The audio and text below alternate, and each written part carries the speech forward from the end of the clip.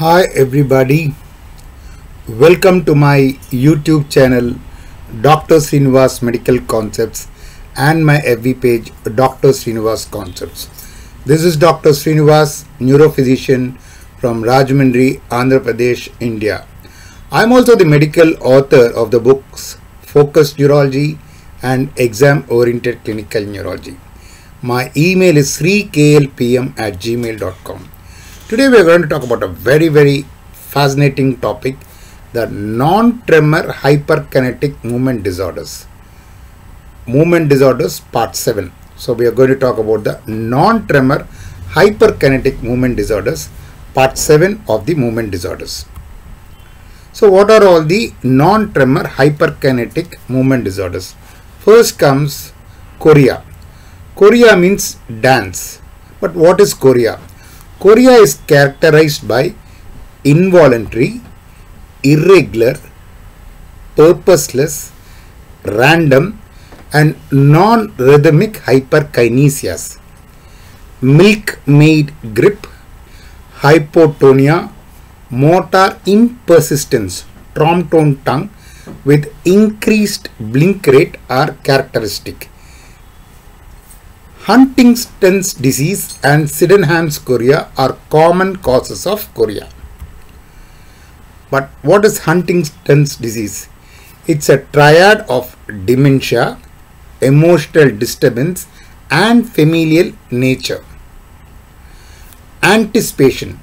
The CAG repeats tends to lengthen in successive generations, causing earlier onset of the disease, particularly with paternal transmission. Neuropathologically, there is atrophy most prominent in the caudate nucleus. Atosis means without fixed position. The hyperkinesias are slower, more sustained and larger in amplitude than chorea, with writhing in character. Atosis is usually congenital, the result of perinatal injury to the basal ganglia. Double atosis may be associated with status marmoratus of the basal ganglia, which is usually due to anoxic brain injury. Dystonia.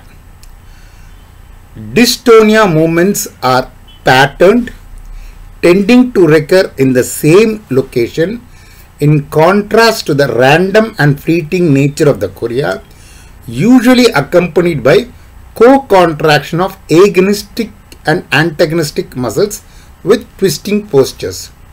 Here we need to understand a law known as Sherrington's law of reciprocal innervation. According to this law, when agonists contract, antagonists have to relax. For example, when I want to perform an act by lifting it, my flexors biceps will contract, but my extensors triceps will relax. So agonist biceps flexors will contract, antagonist, that is triceps extensors, have to relax. So an agonist contracts, antagonist have to relax. Both does not contract together except in some physiological conditions like sweating or standing. So if there is a co-contraction of agonist and antagonistic muscles, it is pathological, that is dystonia. So dystonic movements are patterned, tending to recur in the same location, in contrast to the random and fleeting nature of the chorea, usually accompanied by co-contraction of both agonistic and antagonistic muscles with twisting postures. And very interesting phenomenon we observe in dystonia, that is known as sensory trick.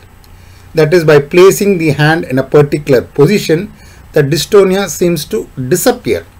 We actually do not know the mechanism of sensory trick, but this we have seen in patients suffering from dystonia.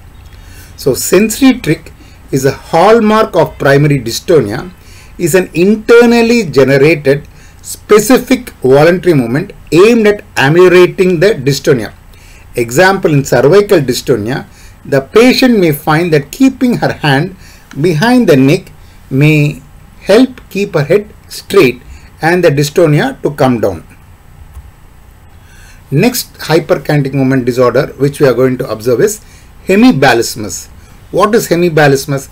It is a wild, flinging, incessant movements that occur on one side of the body due to contralateral subthalamic nucleus lesion. Non-ketotic hyperglycemia is a common etiology. Dyskinesias. It refers to abnormal involuntary movements related to drugs, especially dopamine. We give dopaminergic drugs in Parkinsonism disease, and we have observed these dyskinesias as a side effect of dopaminergic drugs. So dyskinesias, it refers to abnormal involuntary movements related to drugs, example dopamine. It seems likely that the long-term dopamine receptor blockade leads to denervation hypersensitivity of the receptor. Myoclonus. Myoclonus is defined as a single or a repetitive, abrupt, rapid, jerky, arrhythmic involuntary contractions. Asterixis is a negative myoclonus seen in metabolic encephalopathy, particularly hepatic encephalopathy. It is an inability to sustain normal muscle tone. With arms outstretched and wrist extended like stopping the traffic, the lapse in postural tone may cause the hands suddenly to flop down, then quickly recover, causing a slow and irregular flapping motion. So, asterixis is particularly seen in metabolic encephalopathy, especially hepatic encephalopathy. Palatal myoclonus is due to a lesion in the Gullain-Mollaret triangle, and it disappears during sleep. Tics, otherwise known as habit spasms. The patient has some degree of awareness of the movement, but must make a movement in response to the urge of some compelling inner force.